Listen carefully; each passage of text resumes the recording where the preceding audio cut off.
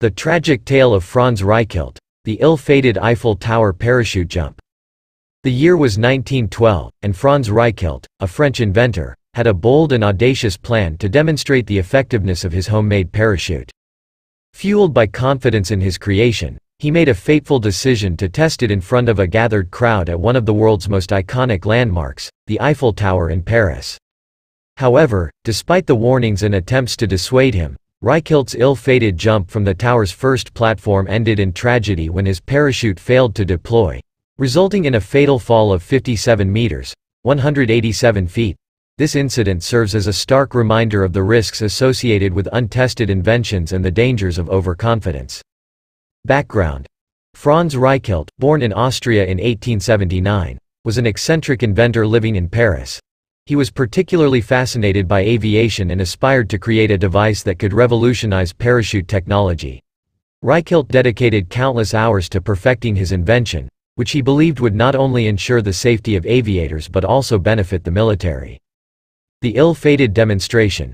Reichelt's confidence in his creation reached such heights that he decided to perform a public demonstration of his parachute at the Eiffel Tower on February 4, 1912. The iconic structure, known for its height and symbolizing human engineering prowess, served as a fitting backdrop for his audacious stunt. Despite the concern and discouragement from friends, colleagues, and authorities, Reichelt remained resolute in his conviction that his invention would succeed.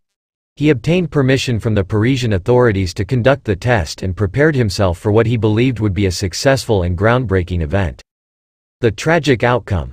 On the day of the demonstration, a large crowd gathered at the Eiffel Tower, filled with anticipation and curiosity. The atmosphere was charged with both excitement and apprehension. At the appointed time, Reichelt ascended to the first platform of the tower, wearing his homemade parachute, which was essentially a large, wing-like apparatus made of silk and metal rods.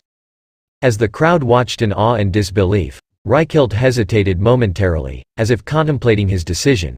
Then, without further ado, he leapt off the platform, intending to demonstrate the successful deployment of his parachute.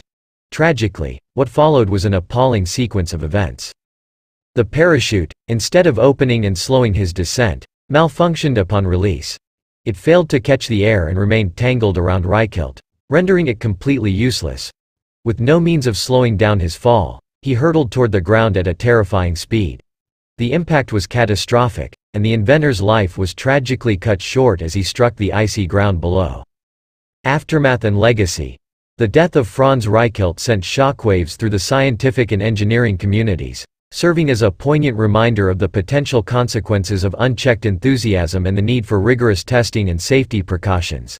The incident prompted widespread discussions on the responsibility of inventors and the importance of scientific validation before attempting dangerous demonstrations.